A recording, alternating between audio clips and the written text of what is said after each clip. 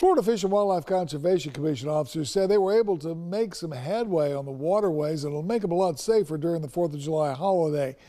The agency conducted Operation Dry Water from July 4th through the 7th, a year-round national effort to educate recreational boaters about the dangers of boating under the influence of alcohol or drugs. The mission of the heightened patrols was to reduce the number of alcohol and drug-related incidents and fatalities on the water.